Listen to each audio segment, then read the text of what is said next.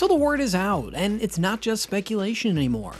With a staggering projection showing a 50% probability of the United States entering another economic recession in 2024, the reality we're facing becomes clearer by the day. Even though the US economy showed resilience in the fourth quarter of 2023 with a GDP growth of 3.3%, Citi has confirmed the impending threat of a downturn by stating that we are headed straight into a recession without any signs of a soft landing. What makes a recession interesting is that although most people view it as a financial disaster, those who are well prepared can actually take advantage of it. Given that this will affect most people in some way, it is important not only to be ready for what is to come, but also to actively prepare for it. So you might be wondering, what does the confirmed 2024 recession really mean for the economy, and more importantly, for you? How can you safeguard your finances and even find growth opportunities during these economic downturns? And what strategies can you employ now to not just survive, but emerge stronger on the other side of the recession? These are the questions that we'll be diving in today. Ultimately, we'll tackle the most pressing question of all: how to get rich using the now confirmed 2024 recession. Let's get straight to the point about the recent economic forecasts and consider significant indicators. For example, by December 2023, the US trade deficit had grown to $62.2 billion, which is a huge increase. This figure is important because it highlights a growing imbalance in the economy, with imports exceeding exports. Such a deficit can have various implications for the national economy, including pressure on domestic industries. Another critical piece of data to consider is the increase in personal income, which was reported at a modest 0.3% increase in the same period. In the context of rising living costs, this minimal growth in income is insufficient for many Americans, indicating a potential strain on consumer financial health. Despite these economic challenges, consumer spending increased by 0.7% in December 2023.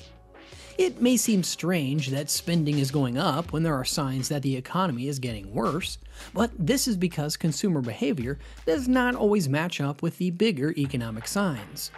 The announcement of a 2024 recession by Citi, supported by these economic indicators, signals a need for strategic financial planning. Now the focus is on how people can do well during this expected economic downturn. It's not just about getting through a rough patch financially, it is also about making smart choices that could protect or even improve your financial health during uncertain times. Alright, let's go a bit further into the economic signals and sprinkle in just some numbers to make sense of it all. When Citi flags a recession for 2024, they're not just guessing. They're putting in solid data. So, what's the story behind these predictions? First up, interest rates. I'm sure you've all noticed that they're increasing. According to recent reports, the Federal Reserve has been raising rates rapidly, with a significant increase to address inflation head-on.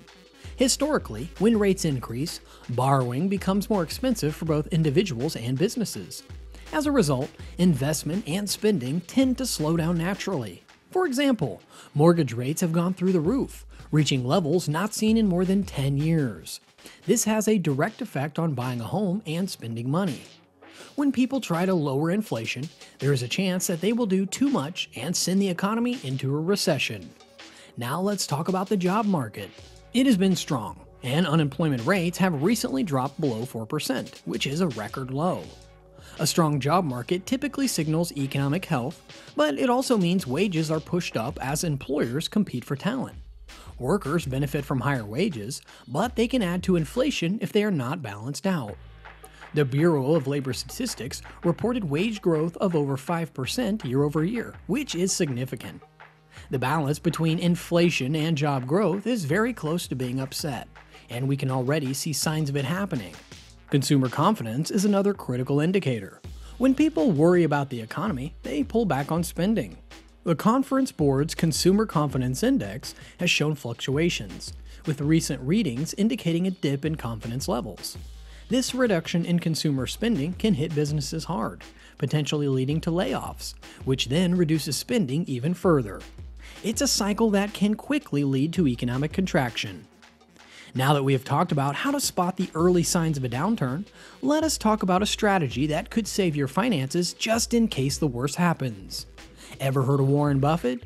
Exactly. The financial wizard who always seems to turn anything he touches into gold, particularly during economic downturns. You might be wondering, can I pull something off like that? Well, Buffett himself gives us a clue with his famous advice. Be fearful when others are greedy, and greedy when others are fearful. This piece of advice is all about finding investments with long-term value that other people might miss, especially when the economy is bad. Back in 2008, when the financial world was pretty much in a freefall, Buffett made a move that had many scratching their heads. He decided to invest a whopping $5 billion in Goldman Sachs. This wasn't just throwing money around, it was a calculated bet. Goldman Sachs agreed to pay him 10% interest on this investment, and he also got the option to buy more shares at a bargain. Fast forward a few years, and this deal provided Buffett and his company, Berkshire Hathaway, a cool profit of $3.7 billion. You're probably thinking, wow, how do I get on something like that? Basically, it's about finding value where other people see hopelessness. It is well known that Buffett has a lot of cash on hand. He has about $157 billion ready to go. Why? It's not because he's saving up for a rainy day. This cash allows him to act quickly when he spots a bargain during downturns. Take his investment in Apple as another example. He started buying shares in 2016, and by 2020, that investment was worth over $90 billion. This wasn't during a recession, but it shows how Buffett's strategy of picking solid companies at good prices really paid off. You might be asking, is it all about timing then? Partly, yes, but it's also about knowing what you're investing in and being confident in its value over the long haul. So what does this mean for normal people like us? We might not have billions of dollars lying around, so it is not just about trying to copy everything Buffett does. But his approach of looking for opportunities when others are panicking, focusing on companies with strong basics, and keeping some cash ready for the right moment can guide us too. You might wonder, can I really make smart moves like Buffett in a recession? Absolutely. It's about keeping your eyes open, doing your homework, and sometimes being a bit bold when it feels like the world is running scared. Now that we've got a handle on the Buffett way of thinking, let's zoom in on exactly where you might want to look for opportunities when the economic weather forecast predicts a storm. Historically, not all sectors and types of investments get hit equally during recessions. Actually, some tend to handle the storm quite well, and a few can even do well. So, what are these areas and how can you spot them? First off, let's talk about consumer items. I mean, no matter what's happening in the world, we all need to eat, right? During the 2008 recession, when the broader market took a nosedive, dropping around 38%, consumer staples were like sturdy ships in a storm. Companies like Procter & Gamble and Coca-Cola didn't just survive, they thrived in some respects. Why? Because people continue buying toothpaste and snacks, recession or not. These companies not only held their ground, but continued to pay dividends, making them a sign for investors looking for stability. Now you might be thinking, what about healthcare? That's essential too, right? Spot on. Healthcare is another sector that tends to stand its ground during economic downturns. Even in 2008, while the S&P 500 was having a rough time, healthcare stocks were relatively less affected, with a decline of about 17%. It makes sense when you think about it. Medical care isn't something you can just decide to skip because times are tough. Companies like Johnson & Johnson and Pfizer are prime examples of this resilience. And let's not forget about utilities. Utilities, really? Yeah, because no matter the economic climate, people need their lights on and water running.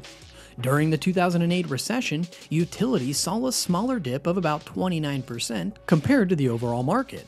This sector's relative stability is due to the constant demand for its services, making it a safer bet. So how do you spot these opportunities? It's all about doing your homework. Look for companies within these sectors that have solid financials, strong balance sheets, low debt, and a track record of steady performance. Paying attention to dividend yields is a good start. A consistent history of dividends can be a sign of a company's financial health and stability. Alright, let's discuss a topic that's probably on a lot of our minds. Should I be saving every penny, or is it actually a good time to invest? First things first, saving during uncertain times is a no-brainer. It's your financial safety net. Think of it as building a cushion that can help you handle unexpected expenses without derailing your financial stability.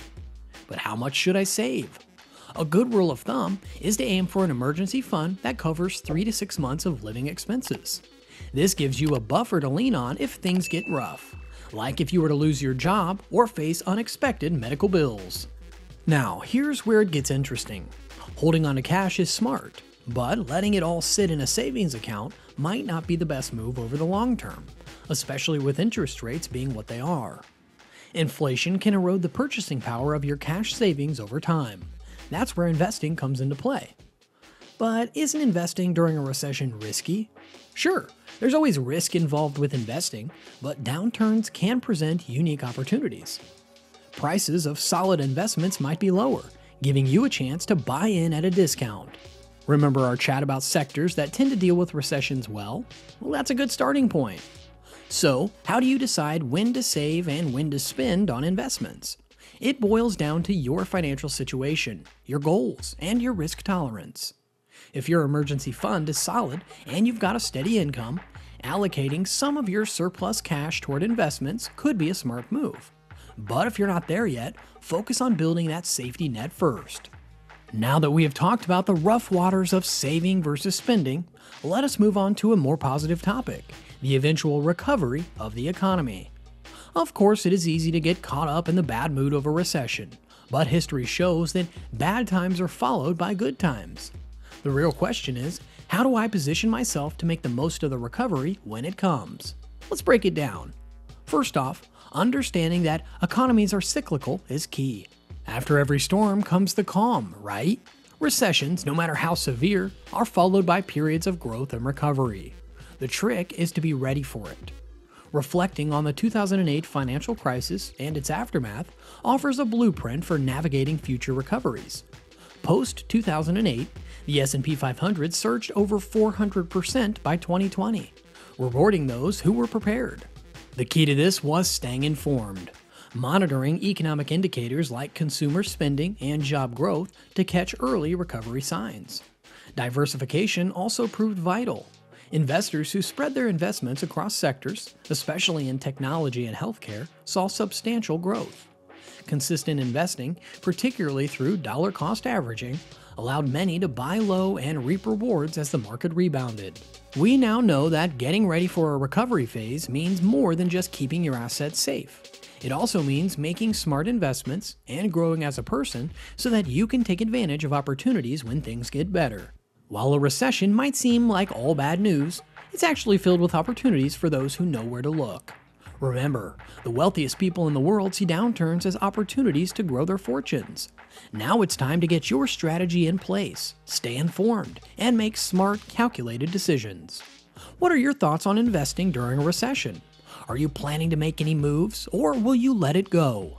Let me know in the comments below. And if you found this video helpful, smash that like button, subscribe for more insights, and share this with someone who needs to hear it. Until next time, stay smart, stay rich, and I'll see you in the next video.